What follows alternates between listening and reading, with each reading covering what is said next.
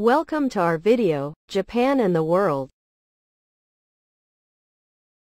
The topic for this time is, you're not supporting Ukraine enough until the nuclear blast hits your face, opinion. I would like to focus on the opinion in Newsweek, September 14, 2023, by Dr. Max Abrahms, a professor of political science at Northeastern University and author of Rules for Rebels: The Science of Victory in Militant History.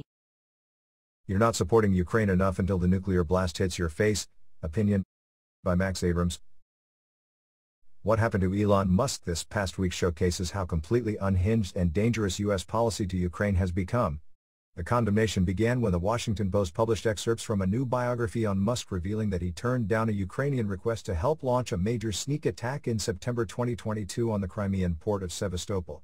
There were numerous legitimate reasons why Musk refused to activate his Starlink internet services for Ukraine to carry out the unprecedented, surprise attack on Russian naval vessels. Musk was providing terminals to Ukraine for free. He was not on a military contract at that time. The late-night request came directly from the Ukrainian, not American government, and Starlink had never been activated over Crimea because of U.S. sanctions on Russia. Most importantly, Musk was concerned that enabling the attack could result in serious conflict escalation.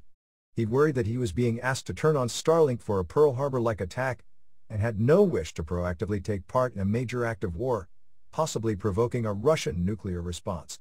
In response to this nuclear aversion, Musk was called evil by a high-level Ukrainian official and traitor by American war enthusiasts.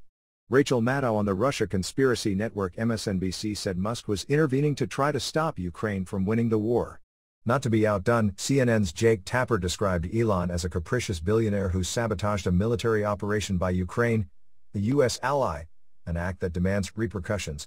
For his part, chief Iraq war salesman turned Democrat darling, David Frum, said that Musk must be stripped of his U.S. government contracts for not reflexively acceding to the Ukrainian Starlink request, and former progressive Senator Elizabeth Warren called for an immediate congressional investigation to ensure foreign policy is conducted by the government and not by one billionaire.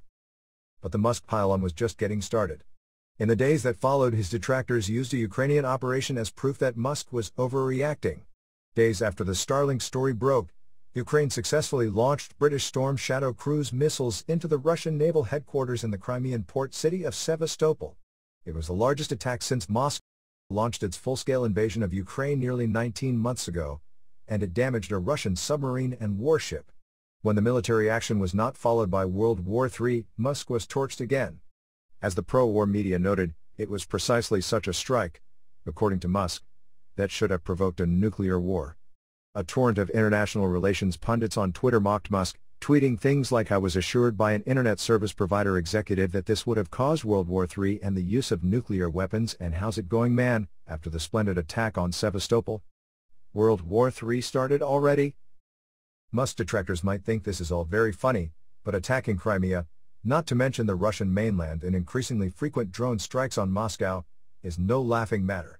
Even the staunchest Western war enthusiasts, from the NATO-aligned Atlantic Council to the Estonian defense minister to Biden's own Secretary of State Antony Blinken, all previously acknowledged that threatening Crimea is a possible red line that could lead to nuclear war.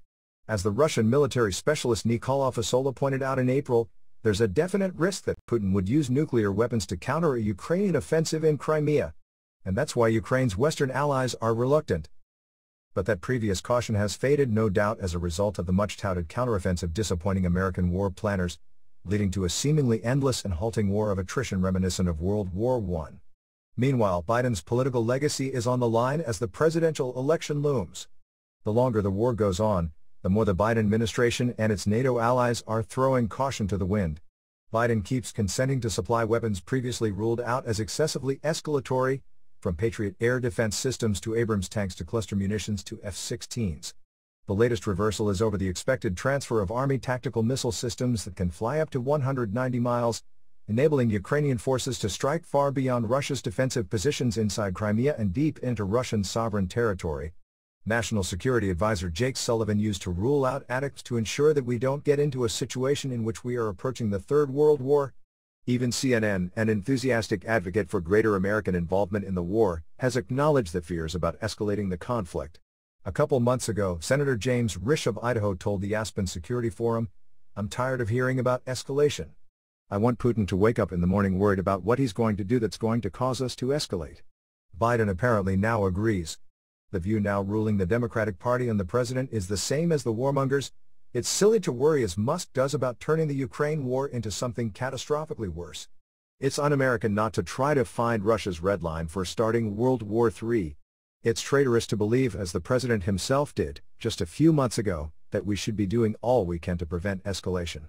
The new mantra seems to be, we're not trying hard enough in Ukraine until we feel the nuclear blast against our faces.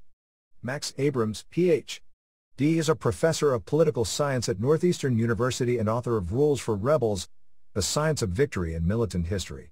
The views expressed in this article are the writer's own.